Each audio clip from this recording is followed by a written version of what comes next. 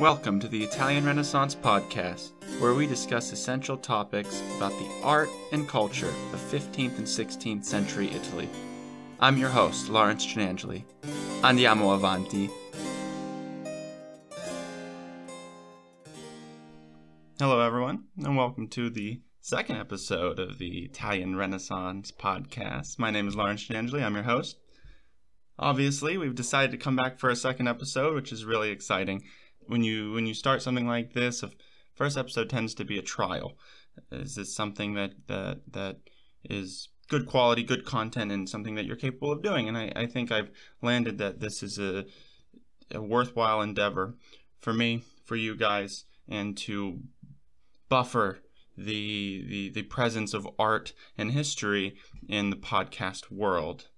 There's one really big caveat to my last episode that I'd like to go over before we move forward here today, and that is that if you were to take my words exclusively from the last episode, you would think that the Renaissance was a period only dominated by men, right? Ingenious men who changed the world. But the reality of the situation is that current scholarship, mine included, is looking to help further elaborate on the role of women in the Renaissance.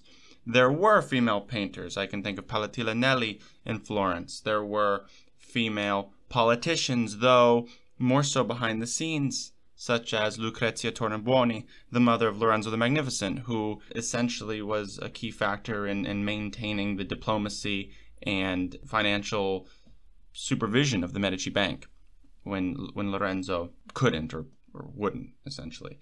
There's also someone like the famous Vittoria Colonna, platonic lover of Michelangelo, who was a phenomenal poet in her own right. So it's really important that we're not forgetting the women, but also that we're elevating them and that we're considering their effects in producing what is the cultural entity of the Renaissance.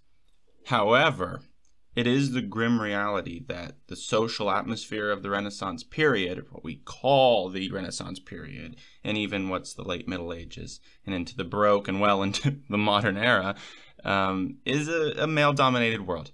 So that the presence of women is more behind the scenes or counterculture, but still genius and still important.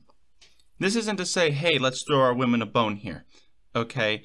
To resist culture is something that the Renaissance almost did. In a sort of way, we can imagine thinkers of the time rejecting their current modes of existence and wanting to reimagine it, or in their case, to look back to something, even though they ended up inventing an entirely different concept.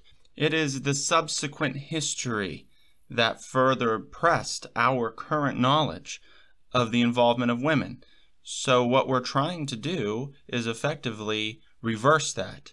Not to invent a new history that involves women, but to see history as it is, as it happened, which was undoubtedly with the great efforts of both men and women, not solely men. And on that note, I have to say that is the current efforts of scholarship of this period, in addition to many other things. But because of that, it's going to be difficult for me to always include a variety of voices on the subjects that we're talking about, because it is still a male-dominant field. So this is a work in progress, and one that I think the following decades will see effectively worked out. And now that you know that I'm not a misogynist, I'm going to ask, in that I do plan now to really push forward with coming out with podcasts for your study purposes, for your lazy days, for whatever reason you may be listening, that I do ask for whatever mode that you're listening to please give me a rating. If you think I'm garbage, that's okay too. But if you could give me a positive rating so that I can get this information out and so that I can make this project grow, because it's something that I think is important. So I appreciate all of your listens, your likes, your ratings, and everything else moving forward from here on. I thank you very much. So let's talk about the episode, the fundamentals of Renaissance painting.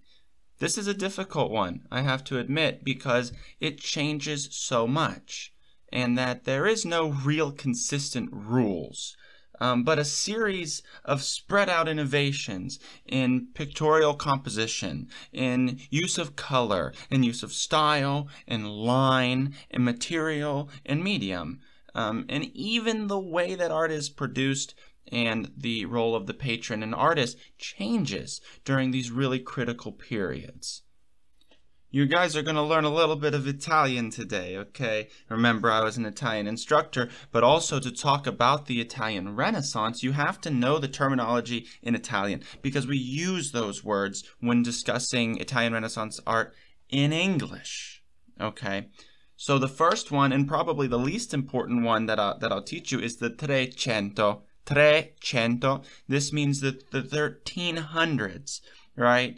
So if we're talking about things that lead into the Renaissance, pre-Renaissance, proto-Renaissance, Dante, Giotto, we're going to be talking about art and literature of the Trecento, right? That literally means the word 300, but it's the 1300s. Don't ask me why.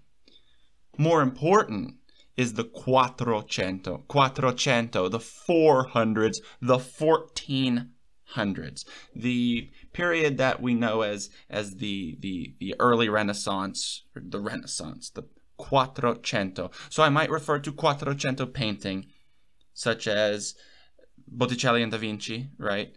Or Cinquecento. The Cinquecento is 500s, 1500s, when you get a lot of your works like Michelangelo's Sistine Chapel and artists from that period. But really, I tend to talk about the Quattrocento more. That is the immediate focus of a great deal of what we're doing. Raffaele is a Cinquecento artist. We'll talk about Raffaele a little bit too.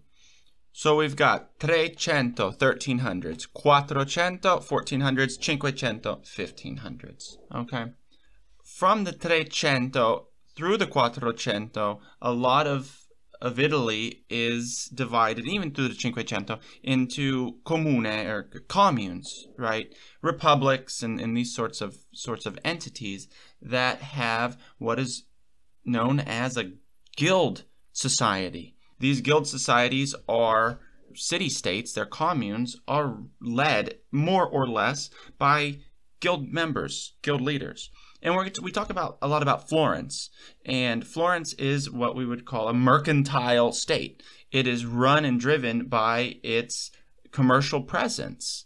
So the guilds are essentially important in the fabric of Florentine society, and principally responsible for the commission of art. In this period, actually, the word arte in Italian means guild.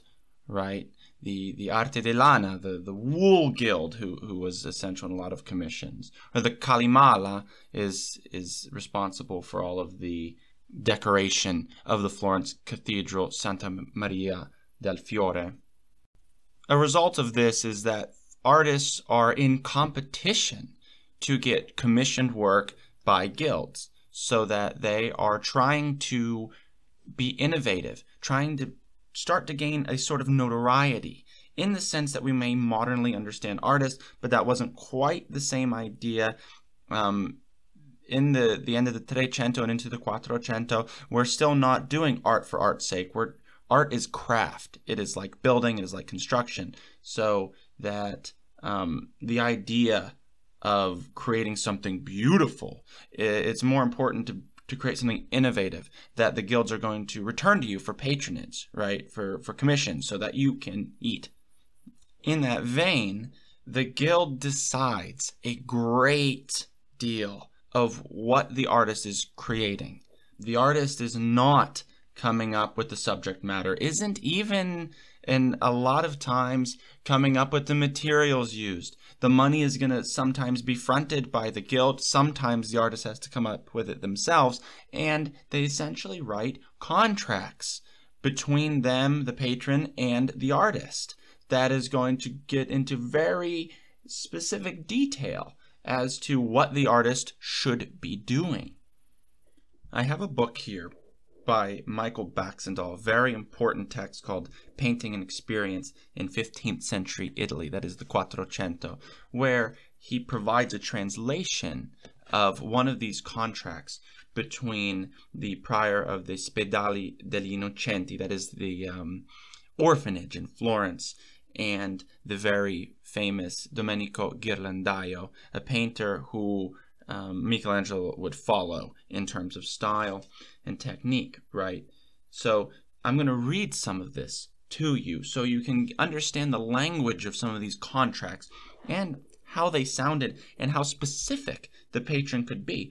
He says in this written contract that was signed by both of them, this is Messer Francesco di Giovanni Tesori, like I said, the prior of the Spedale, the hospital, okay? That this day, the 23rd of October of 1485, the said Francesco commits and entrusts that the said Domenico, the painting of a panel which the said Francesco has had made and has provided. Okay, guys, so Francesco is providing the panel for Domenico Ghirlandaio.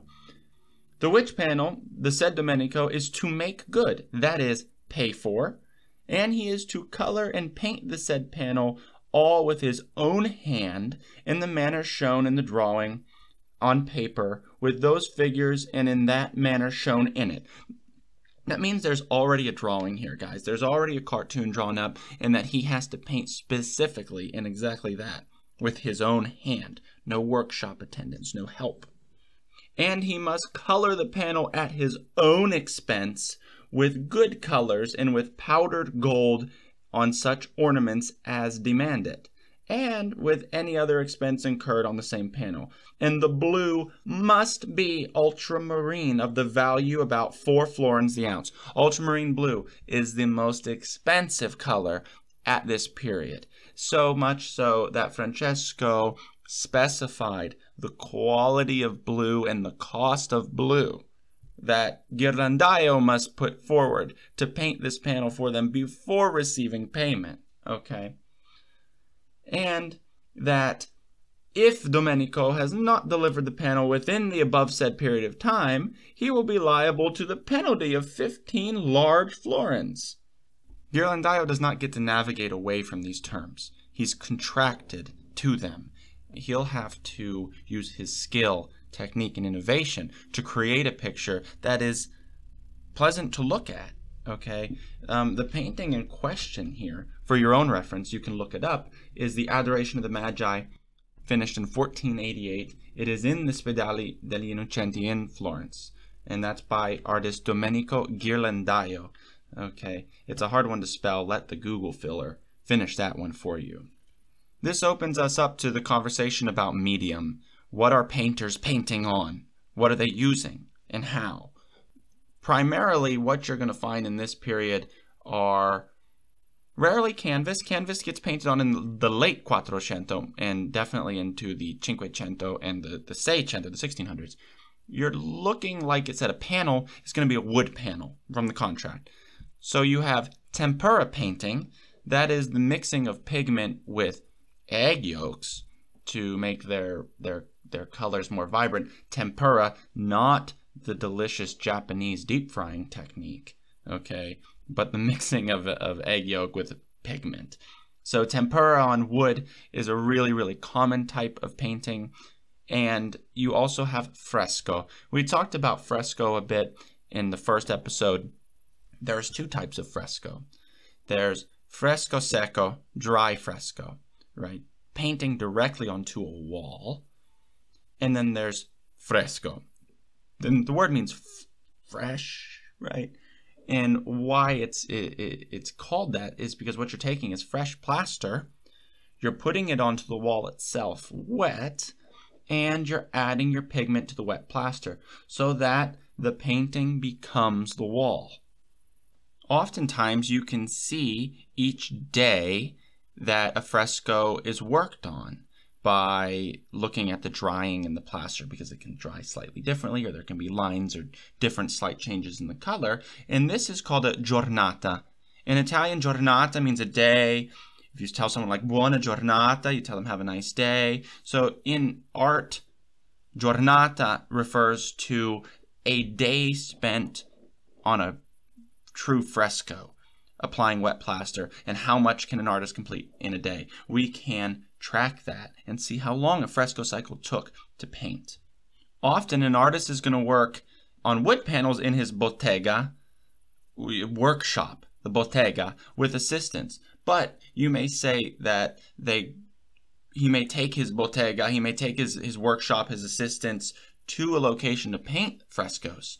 And oftentimes a series of frescoes completed by an artist is actually maybe just his drawing, and the workshop does the rest, or the workshop and assistants help finish it, especially major projects like enormous palatial rooms that need entirely frescoed are going to use the artist plus assistants. So it's a lot of times you can't expect a fresco cycle to be solely a famous artist hand.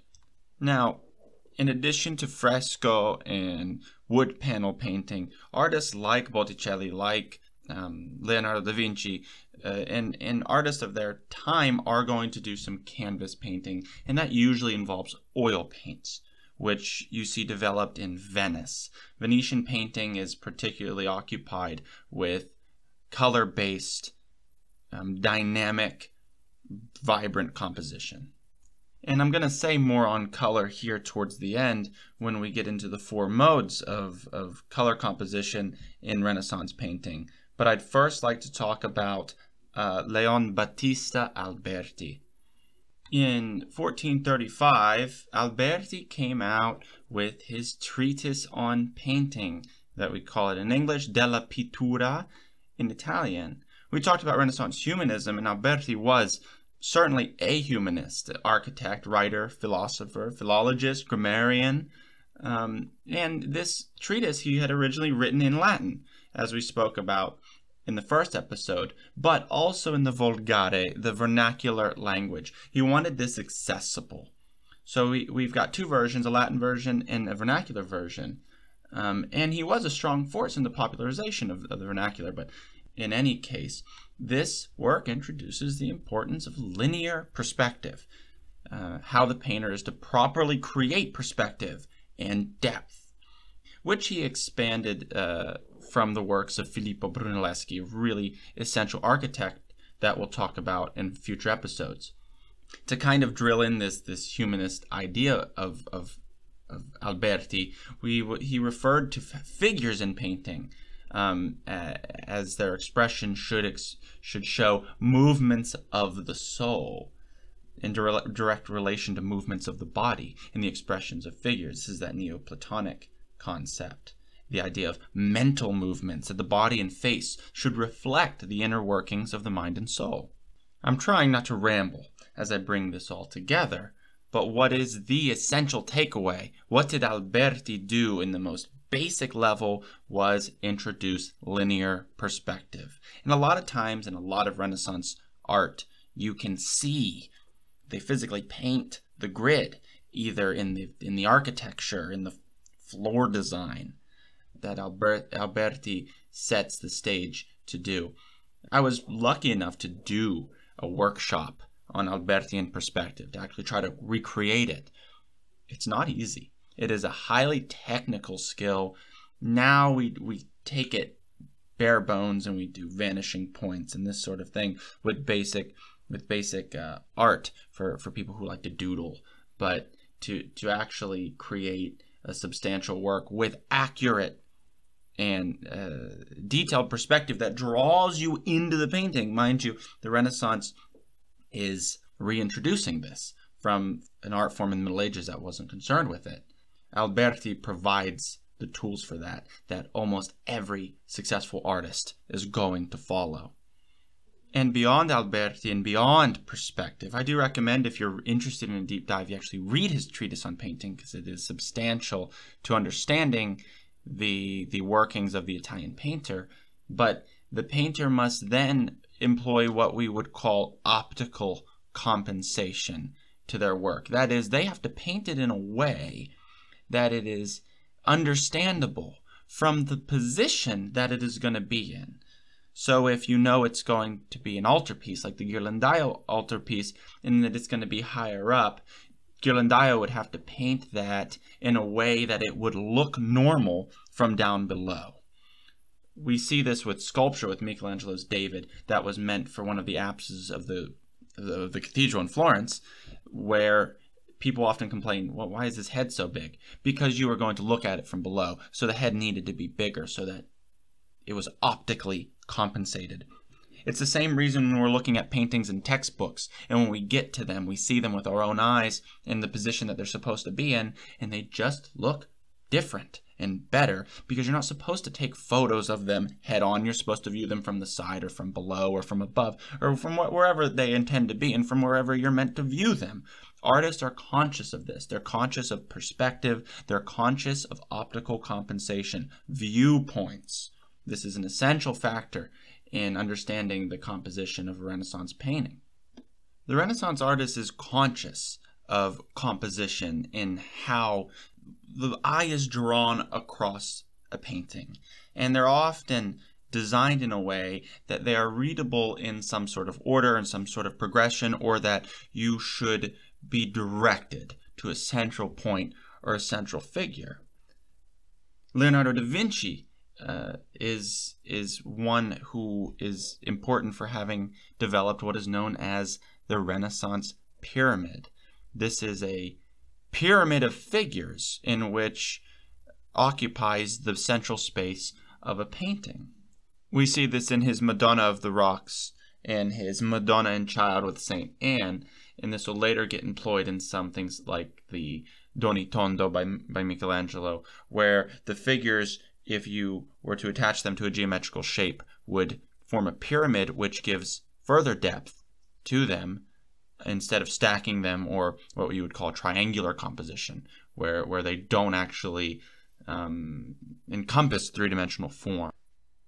Raffaele, too, will do this in his Madonna of the Meadows. I do recommend you seek out these images and look at what I mean by a pyramid composition. It's a lot harder to explain without visual reference. I like to talk about Leonardo da Vinci because he was so important in defining the standard, a standard of Renaissance painting. Like I said, you can't pin every rule down to every painter, and every painting can be analyzed in its own way. But da Vinci was concerned with real anatomy, naturalistic anatomy, botany, depicting plants as they were, not generically putting greenery or some kind of tree. He was specific in what types of plants appeared in his works. He was specific in any sense of realistic facial expression and detail to figures and drapery studies. He didn't really even fancy himself much of a painter, more so an inventor, which is a complete different tale of its own. Botticelli does this too with plants in his Primavera, which is an essential work that you guys have to look at and understand that every one of the plants at the feet of Venus, or Virgin Mary, however you want to talk about her, are identifiable plants. Da Vinci observed the atmosphere and tried to employ naturalistic atmosphere in his paintings, and painters after him would follow that example as well.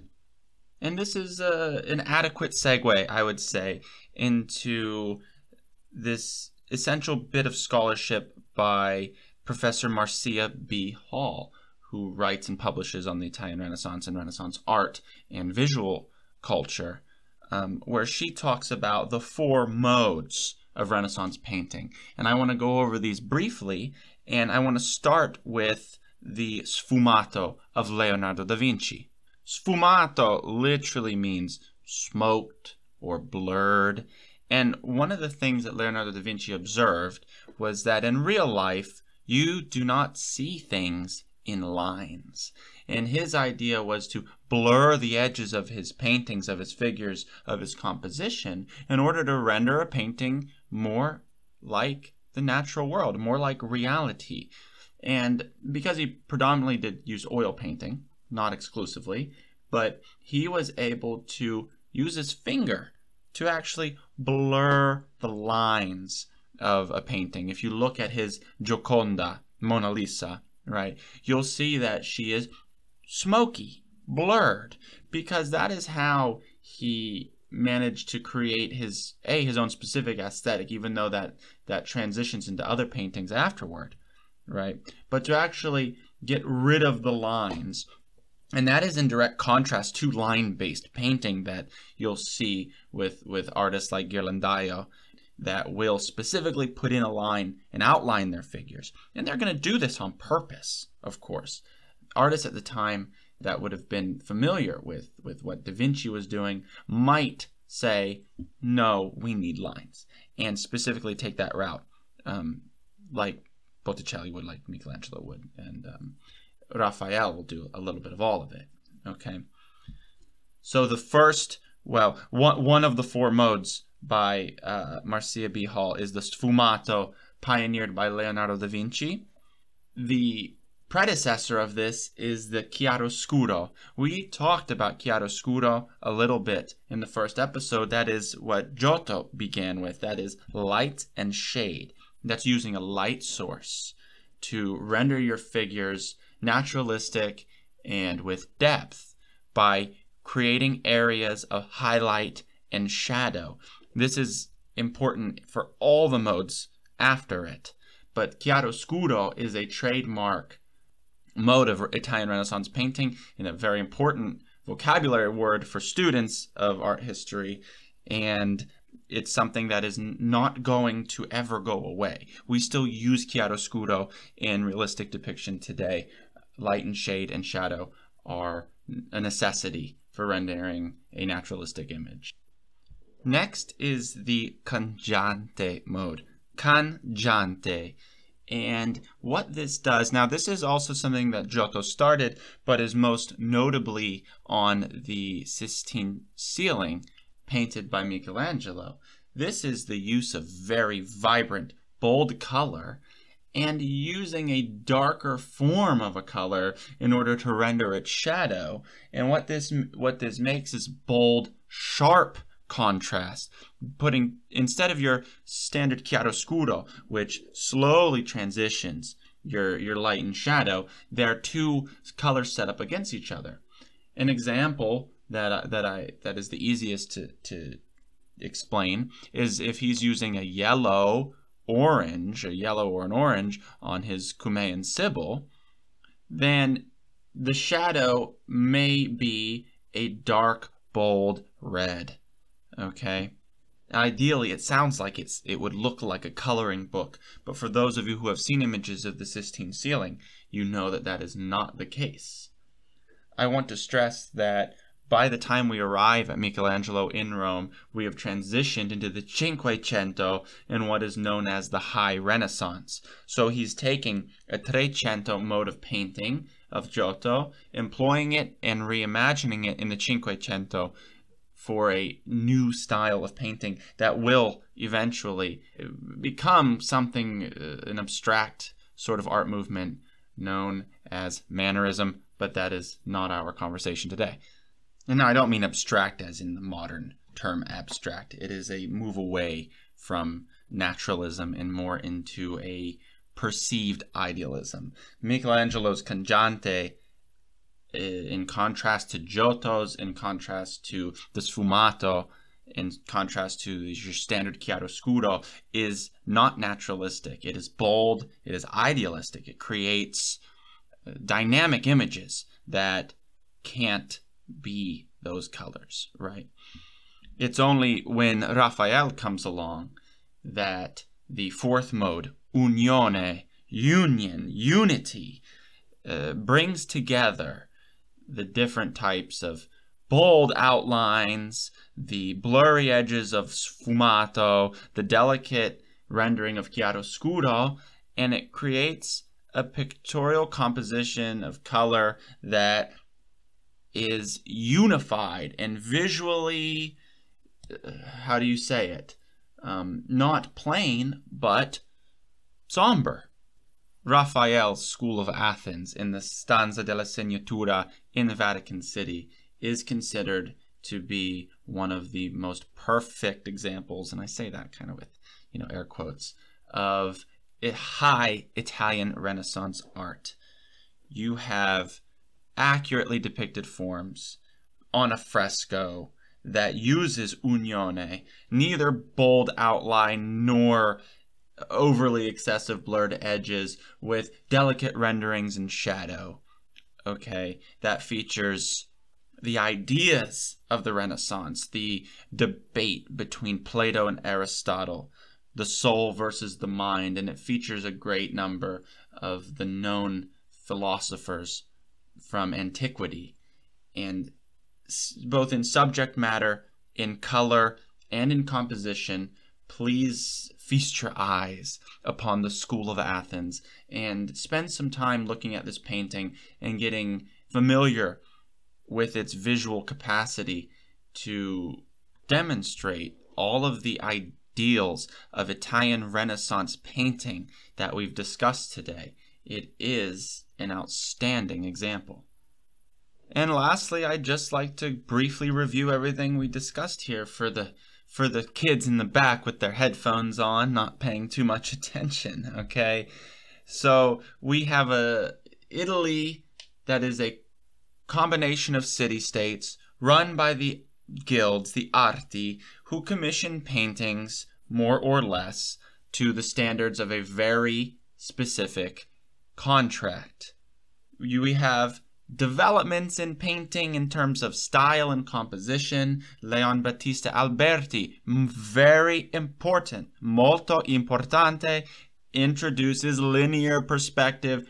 Almost every painter is going to use this from that point forward. So now you have paintings that are rendered in naturalistic, realistic ways with believable perspective, which are optically compensated, and according to Marcia B. Hall, are going to be colored in one of four modes: chiaroscuro, light and shadow; sfumato, smoky blurredness; cangiante, contrasting, direct color; and unione by the time of the High Renaissance, which is going to unify all of the different modes and ways of pictorial representation of color. Thank you all so much for tuning in and listening. Next time, we're hoping to start to develop ideas about fundamentals of sculpture or architecture, or maybe we'll do both. I haven't decided yet, to be clear. Additionally, though, I have reached out to some brilliant scholars who are willing to sit in and talk with me about their specific areas of expertise in this field, so that we can deep dive more instead of looking at the fundamentals, though I think the fundamentals are absolutely necessary before we deep dive. So stay tuned. Thanks for listening. Give me a rating, like and share, and buona giornata.